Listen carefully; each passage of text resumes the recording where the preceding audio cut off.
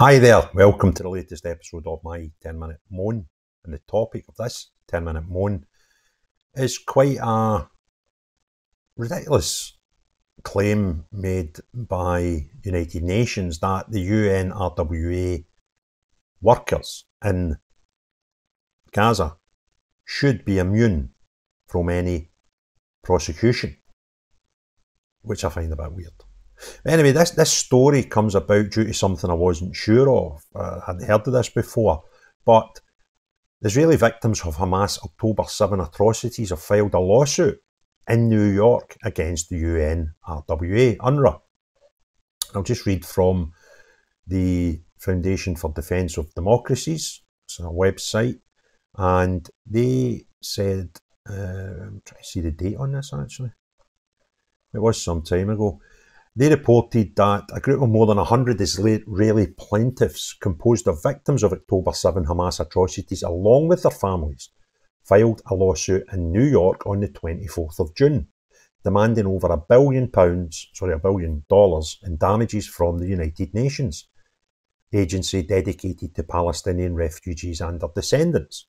The 167-page lawsuit filed with the US District Court in Manhattan has directed against 7 current and former top United Nations relief and workers agencies, UNRWA, officials who are accused of knowing that Hamas siphoned off more than $1 billion from the agency to pay for, amongst other things, tunnelling equipment and weapons that aided its attack on Israel on October the 7th.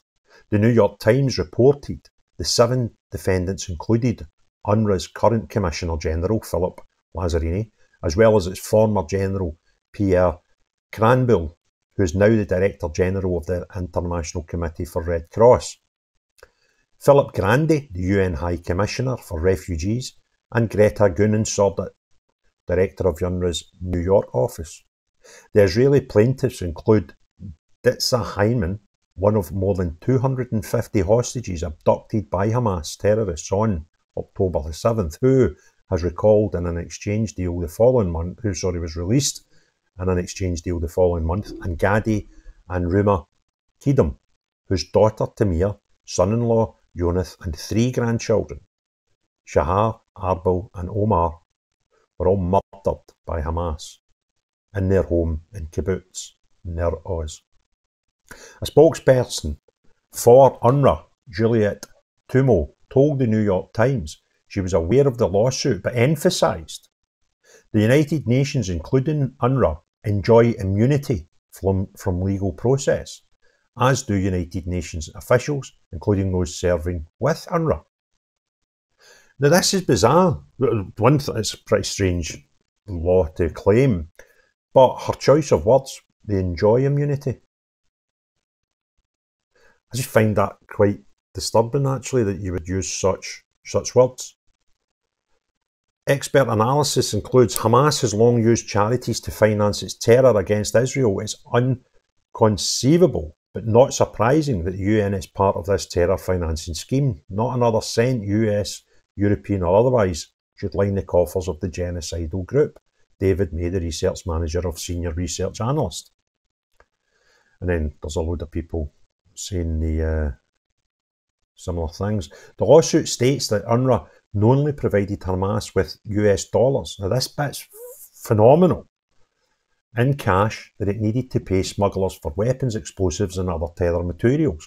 The allegation is based on UNRWA's practice of paying its 13,000 employees in Gaza in US dollars, using cash transported to Gaza from the branch of the Arab Bank in the West Bank city of Ramallah.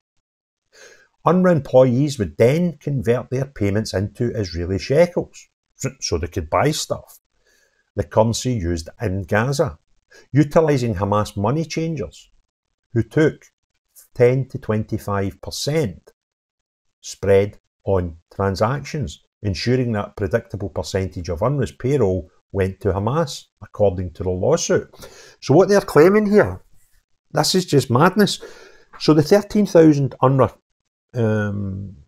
employees that live in Gaza and the West Bank, they're paid in notes, in hard cash. They then go to Hamas and exchange it for shekels, and they take their cut from 13,000 people's wages. I always wondered how they get the money, but that's remarkable. Another thing that I've always found odd about UNRWA is UNRWA are always on the lookout for donations for water, for fuel, for medicines, etc. Because they're always short of that. Gaza is always short of power, water, food, and medical supplies.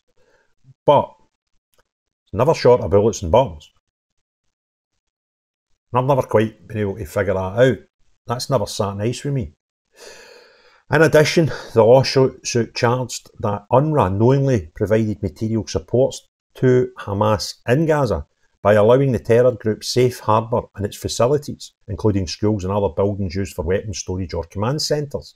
The resulting atrocities were foreseeable, and defendants are liable for aiding and abetting Hamas genocide, crimes against humanity and torture, the lawsuit said. In a statement in April, the Israeli Foreign Minister charged that Hamas and UNRWA had integrated to an extent that it is impossible to say where UNRWA ends and Hamas begins. Released ahead of the publication of the UN Commission report that largely exonerated UNRWA on the question of its collaboration with Hamas, the statement asserted, if more than 2,135 UNRWA employees are members of Hamas and Islamic Jihad, and a fifth of its principals of UNRWA schools are Hamas activists, the problem with UNRWA Gaza is not a problem of a few bad apples. It is poisoned and rotten tree whose roots are Hamas. Israel, whose parliament passed a preliminary bill to designate UNRWA as a terror organisation in May 29th, has long accused UNRWA of supporting and employing members of Hamas, including at least 15 UNRWA employees who played a direct role in the October 7th massacre. According to Israel, UNRWA also ignores Hamas' use of its facilities, such as Hamas data centre, discovered underneath UNRWA's Gaza headquarters in February.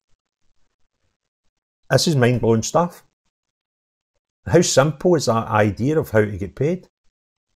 Pay all your UNRWA staff in dollars, make them change it for shekels in Gaza, and Hamas do the transfer and the exchange and take a cut. So that way, you don't show lumps of money going straight to Hamas. It's quite frightening when you think about it.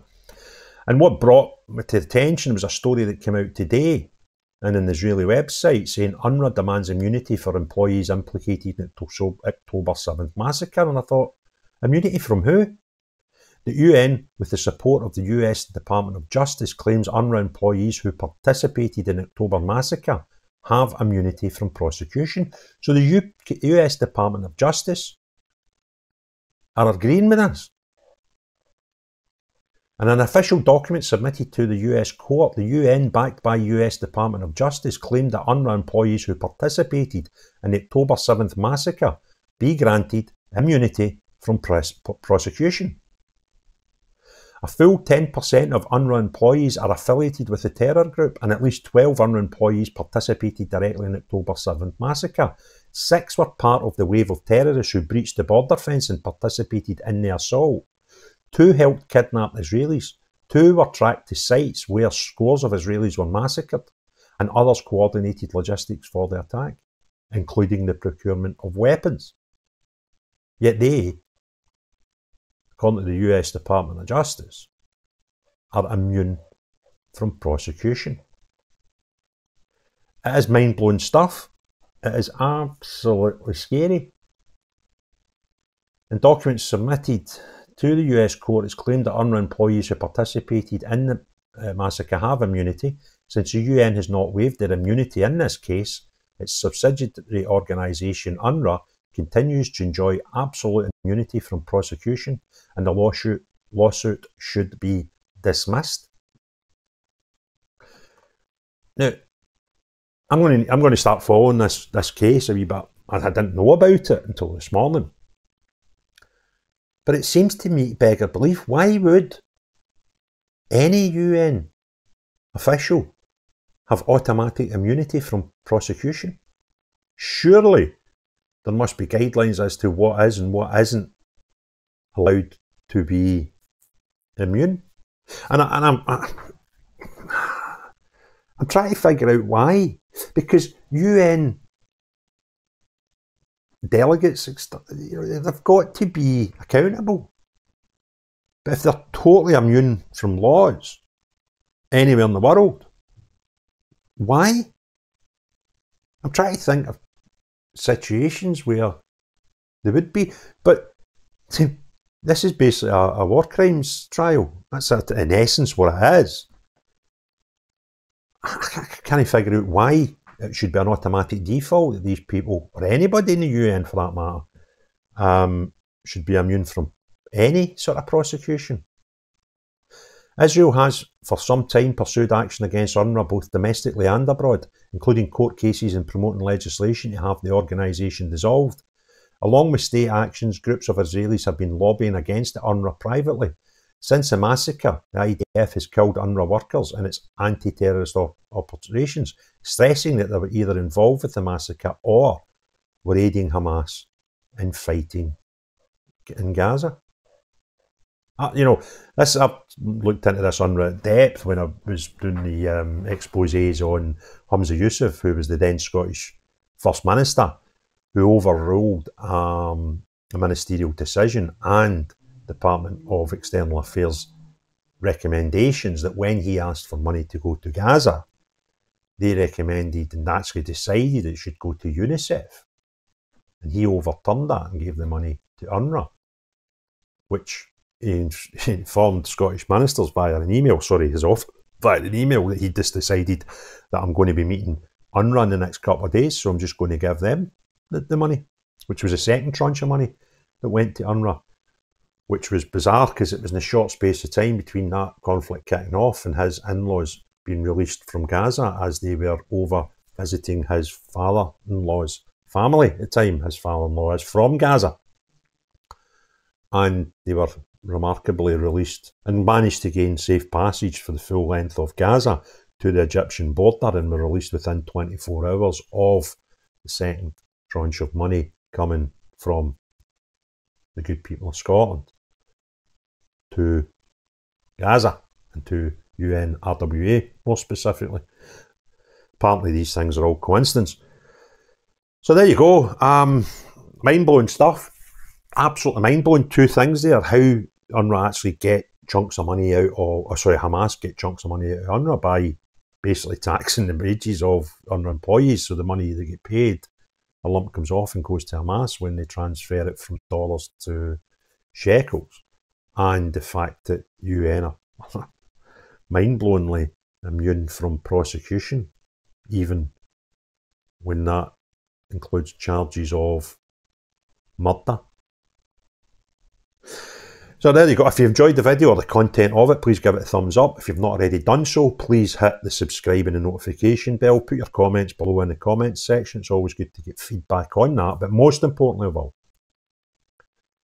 unless you're anybody who betrays the facade of being a charity worker, but you are indeed a terrorist, not you, but everyone else, have a great day. Cheerio, bye now.